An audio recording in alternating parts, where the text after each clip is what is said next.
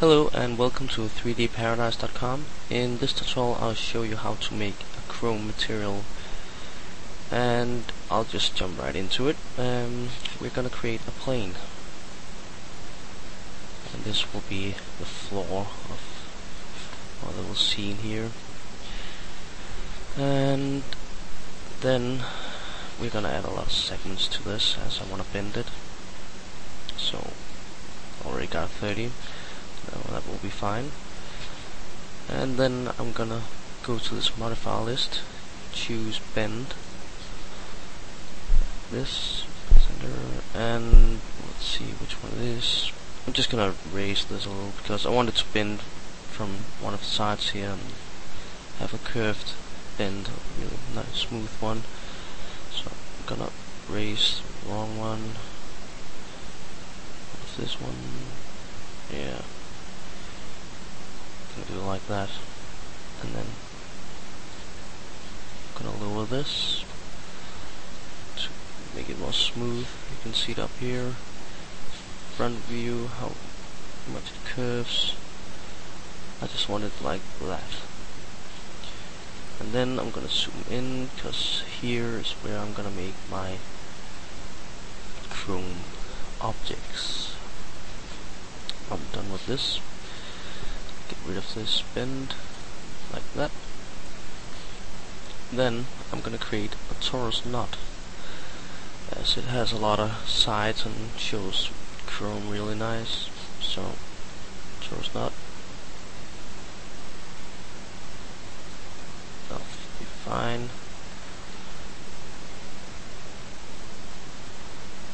Oh, didn't think that worked too well. There it is. And I'm gonna scale this. That is a bit too big at the moment, so this is a lot better. Down, that'll be fine. And then we need a cylinder. Sorry, sphere. We're gonna make that right here, like that. Perhaps a little smaller. Like small objects. And we're gonna create some text. So I'm going into shapes, splines, and text. And I'm just gonna click anywhere in the scene. And then I'm gonna rotate this, and you see I got the angle snap toggle on, so 90 degrees and 90 degrees, like that. Align it a little better. That'll be fine. Then I will put a bevel on this, so it ain't just lines but a real object. So I'm gonna go here and choose bevel. You can see now it's a text-looking object. To get this, I did this. I'll reset these values again. See, here we got our lines. I'm then gonna start on level 1. Choose the height. I'm gonna just make it like this. Maybe 2.5 is fine. Then I'm gonna use level 2, and on this one I'm gonna give it a little height as well. And I'm gonna outline negatively, so it's like a chamfer really. Let's see if we get a good chamfer here. Yeah, that'll be fine. Good. And then we need a light to light our scene, and I'm gonna use a target directional, and I want this to light down here like that. And then gonna move the point it hits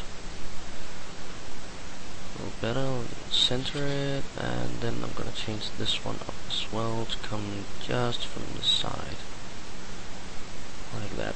And then I'm gonna scale this and make it a lot wider, because I don't want it to just put a spot on here. I want it to light the whole scene from this direction.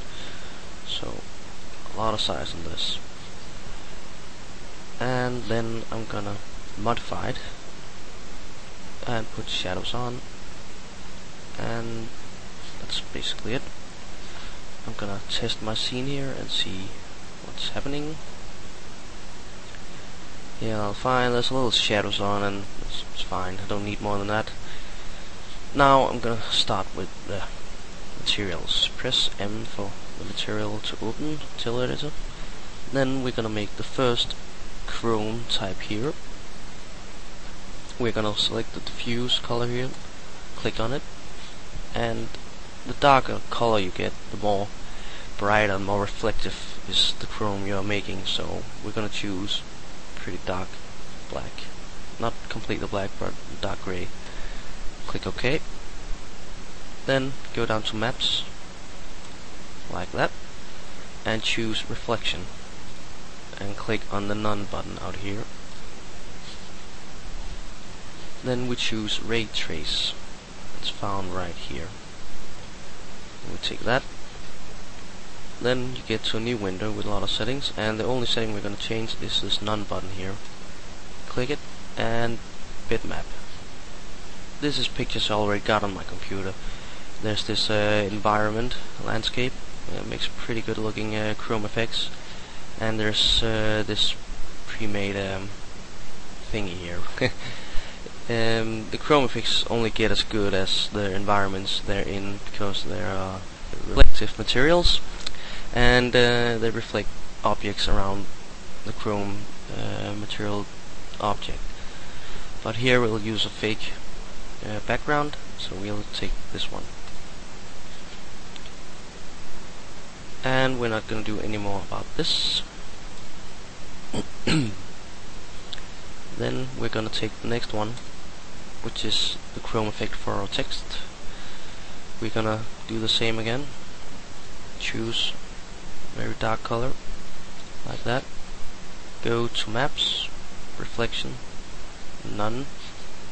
Choose ray trace, like that, and click the none button.